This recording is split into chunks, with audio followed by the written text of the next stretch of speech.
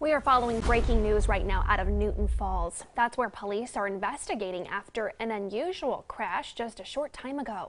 We're giving you a live look from South Canal Street where you can see one vehicle is on its side.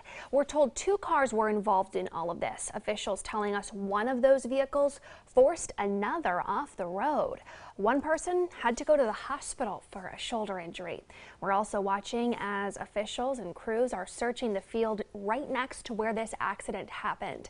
First News is going to stay on scene, make calls to our sources, work to get you more information about what exactly is unfolding here in Newton Falls this morning.